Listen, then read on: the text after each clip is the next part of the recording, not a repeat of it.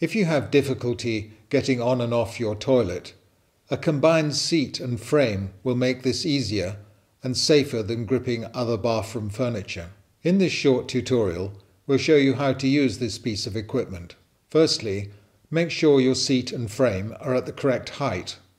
To do this, sit down and measure from the crease at the back of your knee to the floor.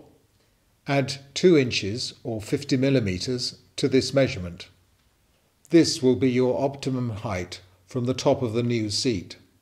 Make sure that when seated, your feet can make full contact with the floor. Follow the supplier's instructions for adjusting and maintaining. Once you're happy with the height of the frame, it's ready to use. Before sitting, check that the seat is properly positioned.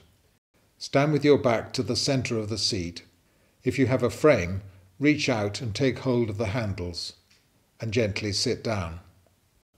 When standing up, make sure you place equal pressure through both handles to avoid movement.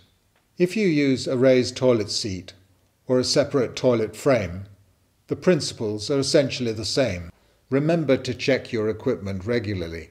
If available, always check any instructions provided by your supplier. Always seek assistance if you're having difficulty.